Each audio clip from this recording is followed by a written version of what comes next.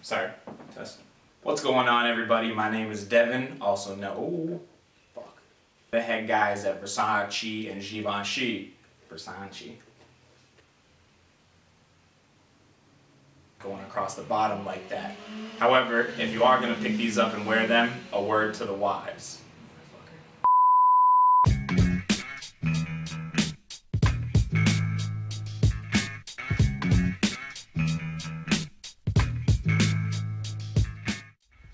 What's going on, everybody? My name is Dev, also known as How the Gods Chill, and I've got for you here today the Air Max 97 MIG collab with Riccardo Tisci.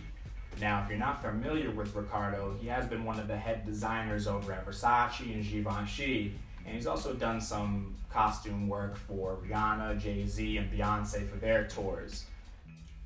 Now, I'm really feeling the design on this. We got this sort of racetrack design going around with the black leather and this sort of black and navy blue suede showing up here.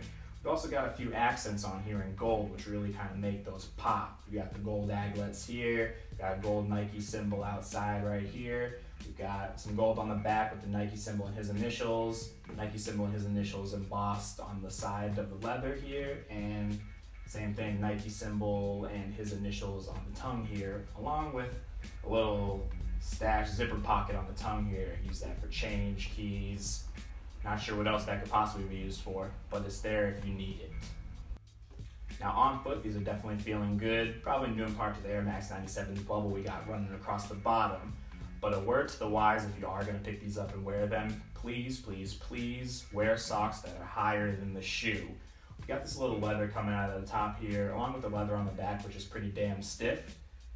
I made the mistake of wearing no-shows when I first wore these, and my ankles took quite the beating, so definitely pick up some higher socks if you're gonna rock these. Other than that, I'm really feeling the sneaker boot look on these, this mid-top look on the 97.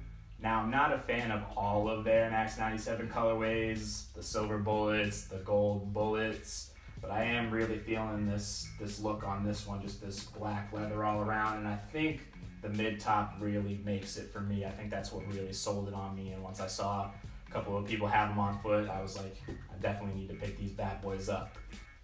I got them for $200 on release. Not sure if you'll be able to find them for that price or in stores right now. However, we got things like Goat and StockX out there, so you can definitely pick these up on the resale, but I would definitely suggest it, especially if you're a fan of the Air Max 97 look. I know some people aren't feeling the mids, but I'm definitely down with this. These are staying in my collection for sure. So we'll take a look at these bad boys on foot, and I'll catch you guys later on.